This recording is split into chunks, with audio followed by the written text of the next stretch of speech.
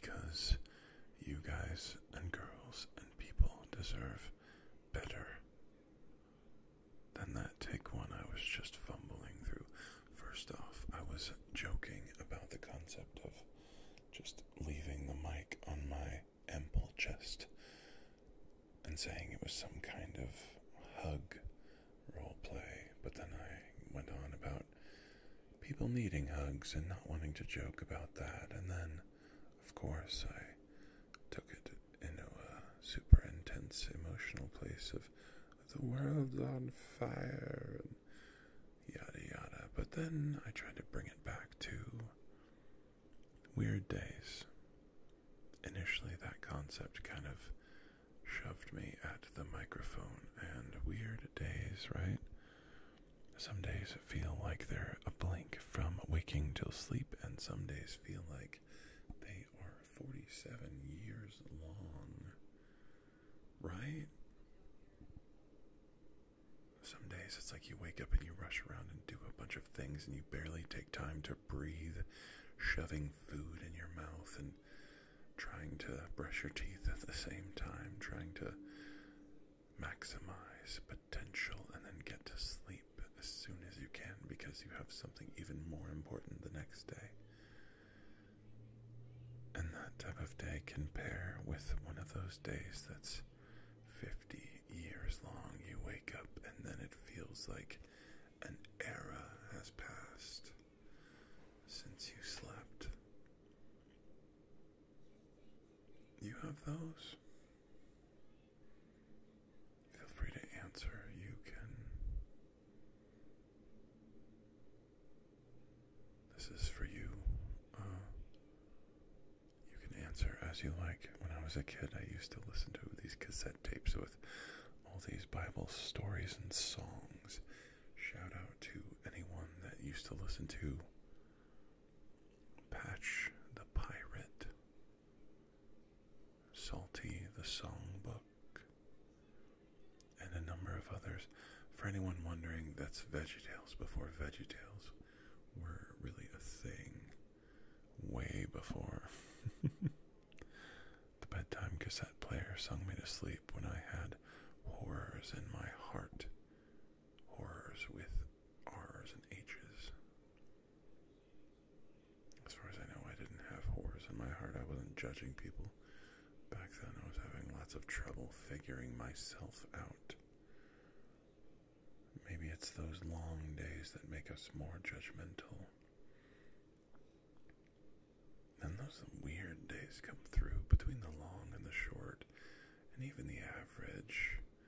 You have those weird days where you feel like maybe time stopped for 6 hours and you really get into a place mentally that you don't normally go. Maybe you meet a stranger or have a conversation with someone that isn't entirely terrifying or bad. And then time passes abnormally, as if the universe was giving you a chance to step up and change a little. Maybe more towards a center point, maybe more towards hope. Dirty word in my novels. One particularly fantasy novel that's high fantasy. It means it's dense and there's a lot of rules I'm making up on the spot and everything, and it's gorgeous. And my wife says she's looking forward to that one the most. I doubt you've been to my website, but over at kellyanmustdie.com, I posted a thing yesterday, I think, about how I'm writing at least 4 novels right now, because it's one of the few things that I can really wrap my head around besides parenting and putting my clothes on.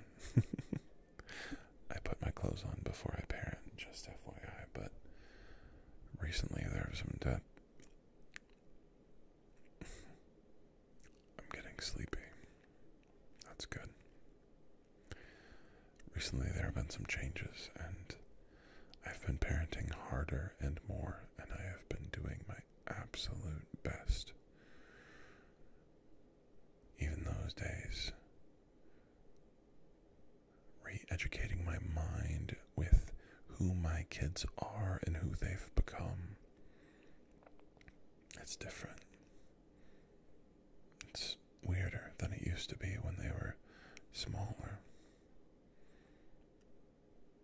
When I look back a decade, things made a sort of sense, and when I look back another decade, things make more and less. But man, the complications. For the true ASMR heads out there, the complications were so much less apparent. What was then crawling on a spider web in a child's cartoon now is like crawling along a spider web wrapped in 5 more very carefully hung spider webs, and I'm trying not to fall through any of them, get hamstrung, or get hung myself. And the oddity here is you don't know I'm disabled. I don't go to work. I literally just get worried about breathing, but a lot of people have like the regulars that they see every day, and I don't have even those for the most part. And I'm still here right now, 3 in the morning, whispering about terror again. And I've had a couple of people give me solid advice about trying not to be so nonsensically afraid. Just to be myself.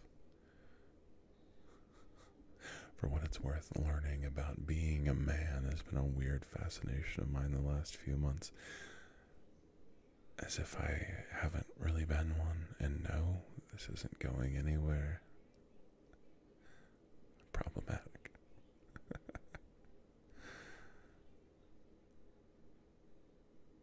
I just wanted someone at some point to put their hand on my shoulder and say, Stephen, you have become a man, and my dad didn't get around to it in I guess that verbatim way, right?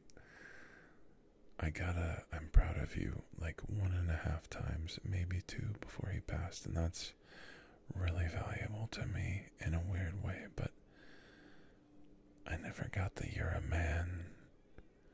Not at 18, not at 21, not at any time thereafter, and partially that could be my fault for not seeking out a closer relationship with my parents. But now that they're both passed, I will never get that chance. I will never get that hand on the shoulder moment. And I've come to realize that's okay, and I've seen other people in a similar position have to tell themselves, I am an adult now.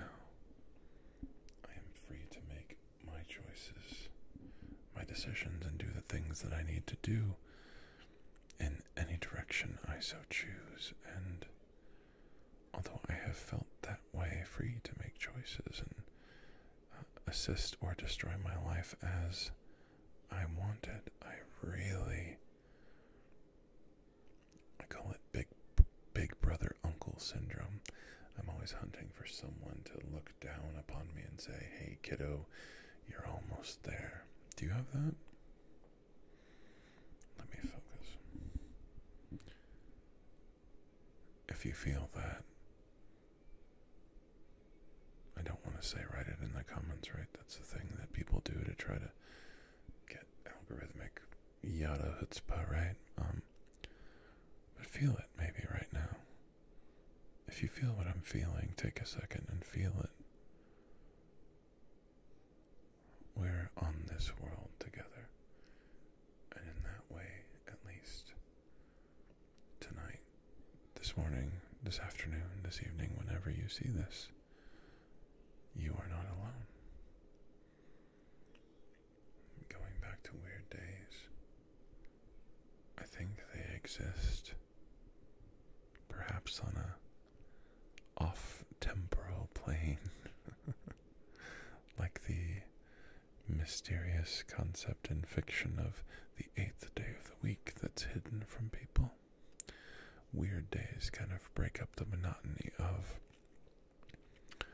the work hard and sleep days and the weird days where you rest and work back and forth 100 times, which feels like you've lived a year. Then the weird days, man, they just stick out so wide and deep, for a moment at least. You might forget the hard work days.